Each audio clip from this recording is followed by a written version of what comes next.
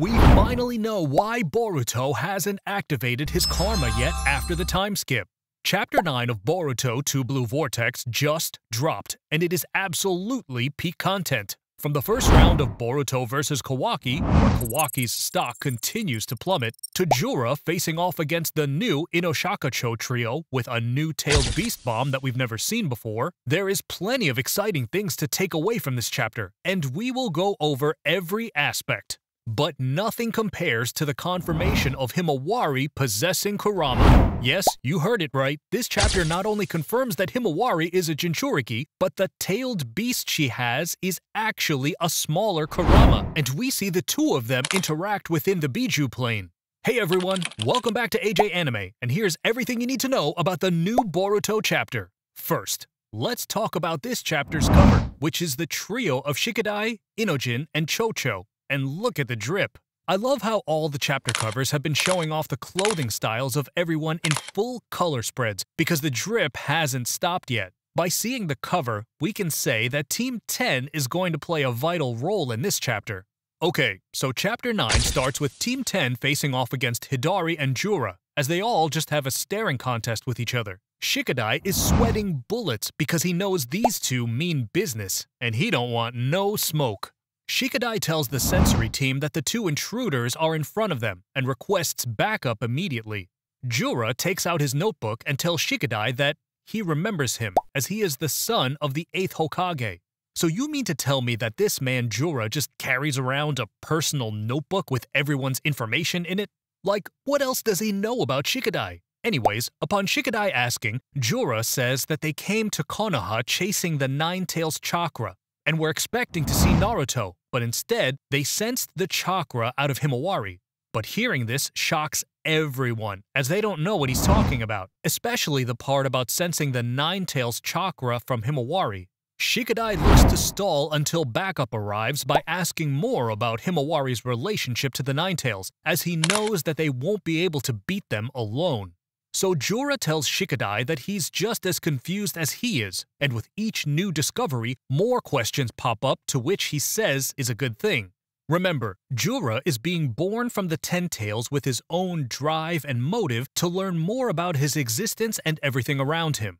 More importantly, we know that his instinct is driving him to find and devour Naruto, to which he believes will bring him closer to the answers he desires. So with this new discovery that links him closer to Naruto, JURA has his sights set on Himawari. JURA then launches a wood-style attack in an attempt to capture her. In response, Team 10 attacked together, freeing Himawari from the wood-style restraints.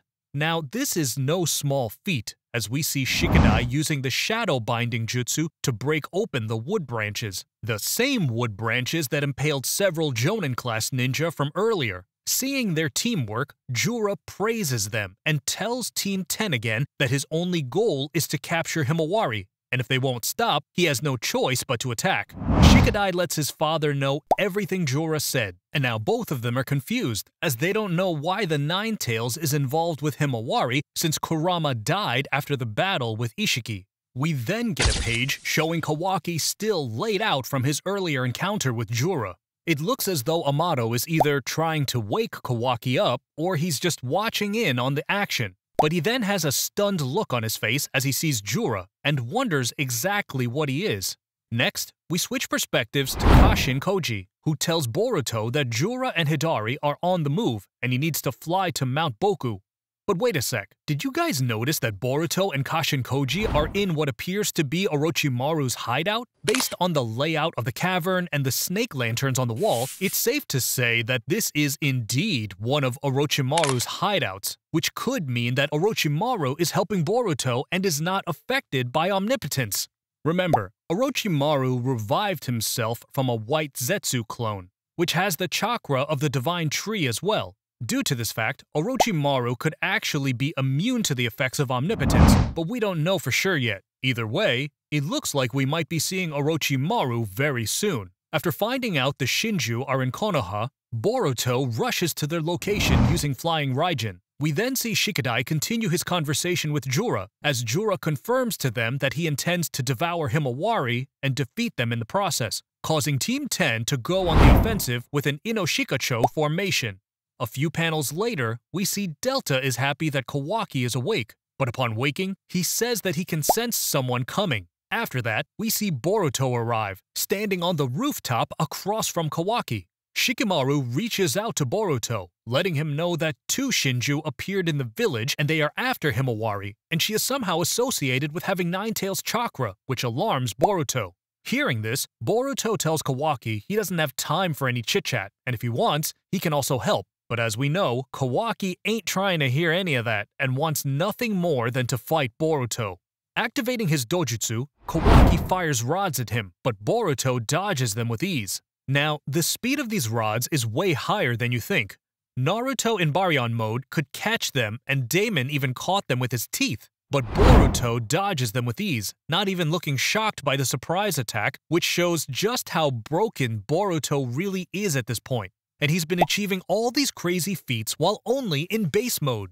Boruto continues to dodge all of Kawaki's rods while casually walking up to him, and finally, Kawaki comes close to attacking Boruto, but Boruto uses his incredible speed to dash at Kawaki and punch him in the stomach.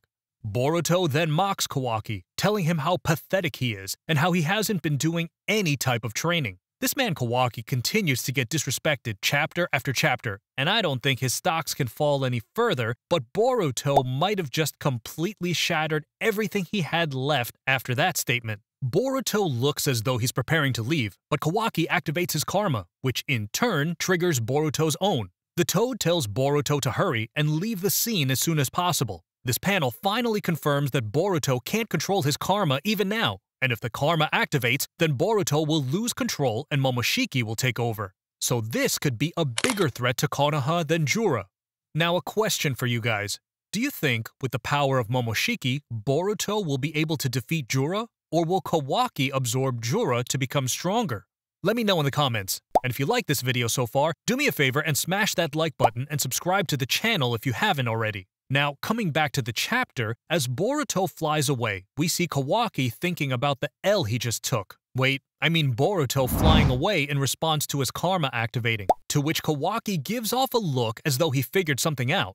Is this a sign that Kawaki will use his karma to his advantage in future fights? Maybe we will find out in the upcoming chapters. In the next panel, we see Team 10 fighting with JURA as Inojin flew up in the sky with Himawari. They are trying their best, but JURA's hands are still in his pocket. Talk about disrespect. Shikadai then uses his shadow binding jutsu on JURA to restrain him and also wants him not to get distracted, to which JURA casually responds by charging up a tailed beast bomb with his eyes. Yes, his eyes. Just how strong is JURA? As JURA was preparing for the tailed beast bomb, Chocho saved Shikadai by punching JURA away, and the tailed beast bomb flew away and landed somewhere else, causing a huge explosion, with the sight of Sarada running to help Team 10. Inojin uses his jutsu to protect Himawari and escape the hands of JURA with his teammates. JURA and Hidari discuss what they should do next, as JURA is curious why they resist in handing over Himawari, knowing they wouldn't hurt them in the process if they complied. JURA contemplates what is driving them to protect Himawari, as that information would be crucial for them moving forward. Himawari then tells everyone to leave her, as they cannot escape JURA and are also risking their own lives. While Himawari was talking, she entered her own mind, seeing visions while being carried from the scene on Ino's bird. Inside her mind, we see none other than a small version of Kurama. It seems she's in the Biju realm, and that the nine-tailed fox is still alive somehow. The baby Kurama then mentions how it never expected to be detected by the Ten-Tails, as it sounds almost upset to have been discovered by him. Turning around and looking shocked, Kurama asks Himawari if she knows who he is, to which Himawari replies, "Kurama, right?" And with this, the chapter ends. Now, let's talk about some of the important things we witnessed in this chapter. We saw Kashin Koji appear again, and he seems to operate behind the scenes as Boruto's surveillance system. It hasn't been explained yet, but there are many theories around why Kashin Koji is helping Boruto and how the relationship even came about in the first place. Does Boruto know the true identity of Kashin Koji, or is that still a secret? Let me know what you guys think in the comments section below. It feels kind of nostalgic looking at Boruto and Kashin Koji together, as it reminds me of Naruto with Jiraiya, and I love how this element was added into the story. Hopefully, we get a flashback to explain everything, but we'll see. The other thing is Boruto not being able to control his karma. If he doesn't control his karma soon, there is a chance that Kawaki will use this to his advantage, and we will also be seeing Momoshiki very soon. This could link back to the very first chapter of Boruto, when we saw the two brothers face off in a destroyed Konoha village. Maybe Kawaki purposefully made Momoshiki take over Boruto's body to defeat him, and they destroyed the village in the process. Some Kawaki fans will say that Boruto ran from him when he used his karma, and Kawaki is just up 1 point on Boruto. But, I mean, really, Kawaki is still on fraud watch until proven otherwise. And finally, the shocker. Kurama is alive, or at least a smaller version of him anyway. At first, I thought the nine-tailed beast was some new beast and not Kurama, but when he talked to Himawari about the Ten Tails and asked if she knew who he was, I am definitely sure it's none other than Kurama. Now, I know a lot of you guys might be confused on how this is possible, but remember, tailed beasts only die temporarily before being revived. We saw it happen with the Three Tails after Rin died, and it was later found and captured by the Akatsuki. And if you also recall from when Obito invaded Konoha to steal the Nine Tails, Kushina wanted to kill herself along with the Nine Tails to delay the Akatsuki's plan to capture it. So Kurama returning after 3 years is nothing out of the ordinary. Now, we don't know if it's the same Kurama, but just younger and potentially weaker, or if it's a brand new nine-tailed fox entirely. What do you guys think? Let us know below. And with that, that's it for today's video. Let me know what you guys think of this chapter, and don't forget to like and subscribe to the channel for more amazing videos. See you next time!